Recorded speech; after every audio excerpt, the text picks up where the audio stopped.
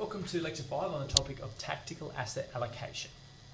So last week's lecture looked at Strategic Asset Allocation, which involves identifying the asset classes that an investor wants to hold in order to maximise their utility based on their own personal characteristics and holding that asset allocation for the long term. This week when we look at Tactical Asset Allocation, we look at adopting a more dynamic approach. Tactical Asset Allocation involves market timing. That is, predicting future performances across asset classes and dynamically allocating across asset classes based on those predictions.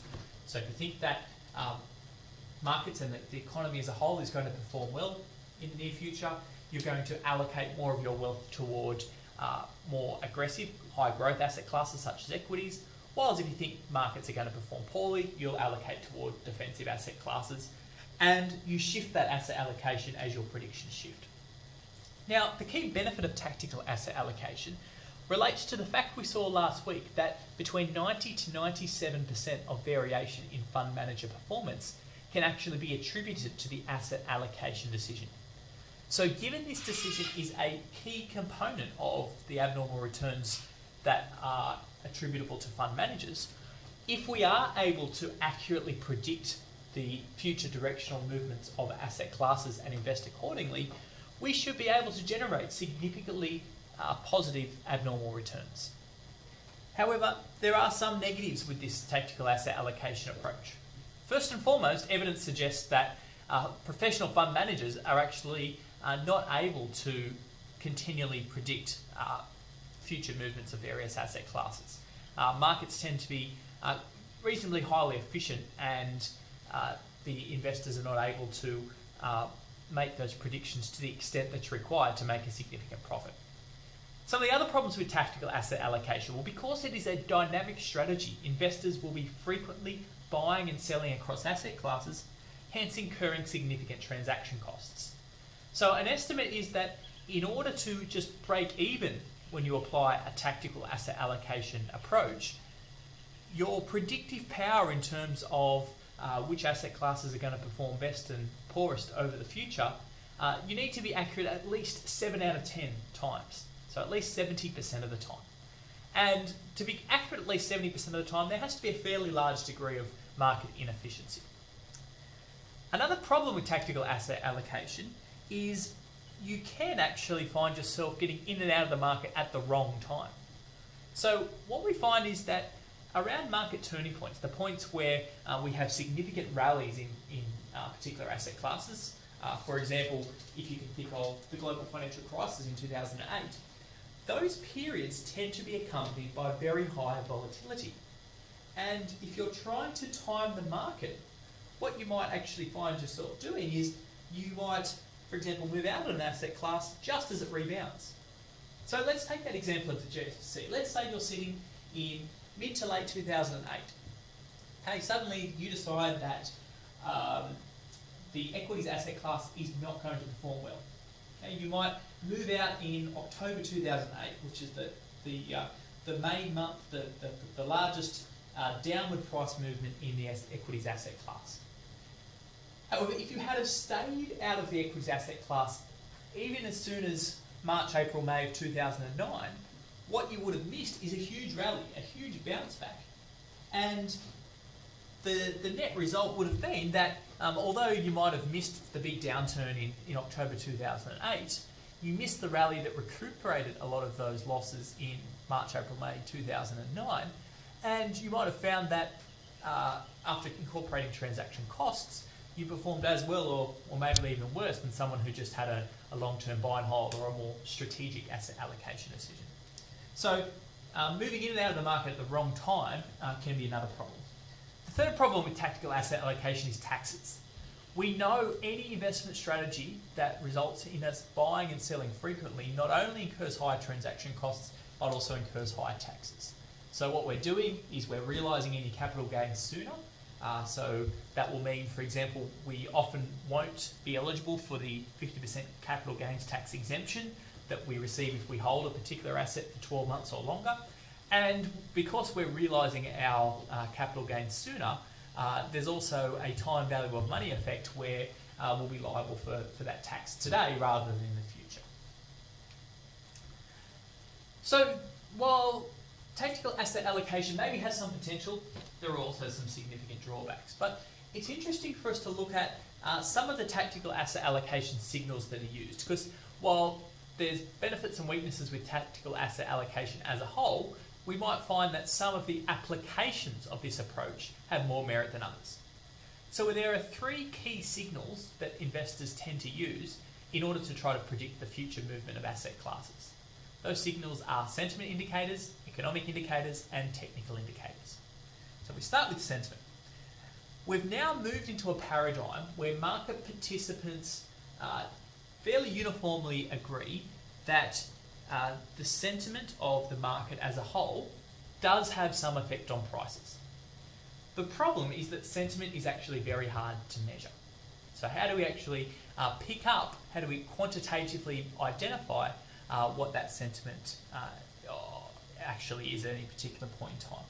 A study by Baker and Wergler actually tries to measure sentiment by looking at a whole lot of different market variables, things like the number of IPO issuances and the particular activities of firms. And they find that if we break the market up into periods of high and low sentiment, periods of high sentiment are actually also accompanied by higher returns, even after controlling for all other market factors. Other ways that people try to measure market sentiment more recently is by doing text analytics and looking at things like social media sentiment. So this might involve taking the aggregate views of people's Twitter or Facebook posts, bringing that information together, compiling it and coding it, whether they have some relation to views on the economy and whether they're a positive or negative signal.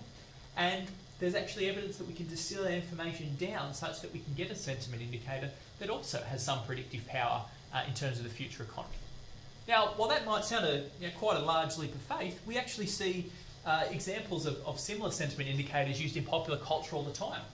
Just recently, the Triple J Hottest 100, the results were predicted using data that was mined from social media.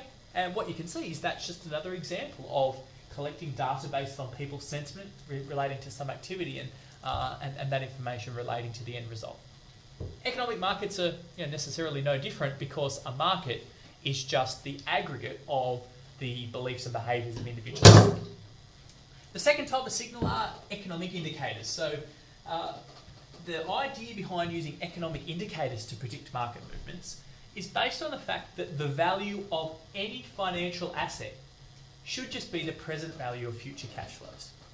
Now, if we look at the value of an asset class as a whole, so let's say we look at the value of the aggregate equity market index, there, in that case, the present value of future cash flows is basically the present value of aggregate corporate profits. And what economic indicators suggest is that we can use business cycle measures to actually predict fluctuations in aggregate corporate profitability, and thinking in terms of one of these valuation models, that can actually then help us to predict which way that asset class as a whole is going to move. So two of the indicators that are often used, first of all, is an aggregate price to earnings measure. So price to earnings on an aggregate basis is the ratio of the aggregate index value divided by aggregate corporate profitability. The idea is when this ratio is very high, current market prices as a ratio to corporate profitability is very high. So that's a time where we might predict that markets are overpriced, so we want to sell that asset class. Whereas when the PE ratio is quite low, that means that it might be an indicator that prices are quite low. Second economic indicator that's been proposed is the yield curve term spread. So this is looking at the difference in the yield between long-term and short-term government bonds. Now, if you think back to what you know about corporate finance, expectations theory tells us that a long-term government bond is simply the combination of short-run interest rates across time. Therefore, an upward sloping yield curve implies the market has a belief that short-run interest rates are going to increase in the future. Downward sloping yield curve implies the belief that short-run interest rates are going to decrease in the future. Now, the time that short-run interest rates decrease tends to be periods of economic slowdowns. So when the market isn't doing well, again, think global financial crisis, central banks often will intervene and will cut interest rates. So one interpretation is that a downward sloping yield curve may contain the market belief that in the future there's going to be economic problems which might be resulting in a central bank needing to intervene and reduce interest rates. And consistent with that prediction, there's actually evidence that shows that downward sloping yield curves have predicted every recession in the United States over the past 50 years. Therefore, if we've got this indicator that we can use to predict recessions, we can predict periods when we want to move into and out of highly aggressive assets such as equities. The third tactical asset allocation signal is a technical indicator. And technical indicator is basically the idea that you can use past prices to predict future prices. So the most common application of this is a moving average. If we take the moving average index value from, say, the last 200 days, and we can compare the current index price to that moving average index price, the idea is that when the current index is above the historic average over, say, the last 200 days, that implies the market is trending upwards and we want to buy. When the current price is below that moving average, it implies the market is trending downwards and we want to sell. So again, this technical indicator is based on beliefs that markets are not perfectly efficient. There is that degree of predictability and trends in market indices. But quite interestingly, what we find that at least before transaction costs, this degree of predictability does exist. Now the debate is whether that can actually be converted into profits once we take into account the additional taxes and transaction costs that you occur through that higher level of trading. So that brings us to the obvious. Well, the obvious litmus test for the performance of tactical asset allocation is whether people can make money out of it. So it's important to look at the evidence of the performance of market timers, and unfortunately the evidence does not make for great reading. Over the past 30 years, what we find is that on average, market timing funds, or funds that employ tactical asset allocation, actually tend to underperform the market on average. So what does this indicate? Well, it indicates to us that while some of the signals we've discussed across this lecture may be relevant and may statistically be able to predict future movements across asset classes, when we impose market friction such as taxes and transaction costs, that statistical predictability is eroded and the transaction is not profitable. What this also suggests is that markets are reasonably efficient. So markets are sufficiently efficient such that we're not able to easily predict directions of future market movements. So the last important point to note is that in recent lectures we've looked at portfolio evaluation.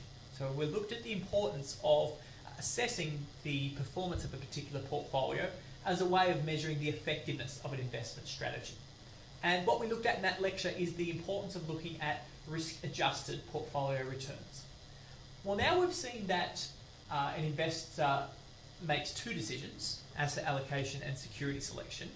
It becomes obvious that if we're trying to assess the performance of a fund and a fund manager, we should disaggregate between their performance in terms of asset allocation and their performance in terms of security selection.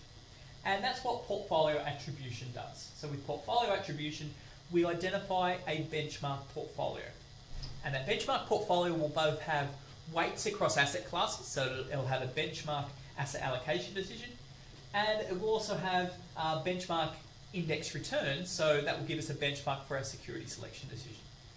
And what we do is we compare we break down our total overall alpha, whether that be positive or negative, and we disaggregate it in terms of identifying what proportion of that alpha is due to asset allocation and what proportion of our alpha is due to security selection.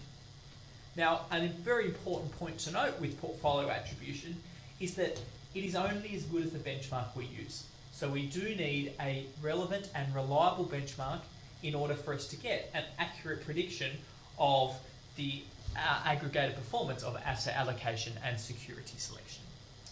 So that's our summary of Topic 5, Tactical Asset Allocation. Thanks for listening.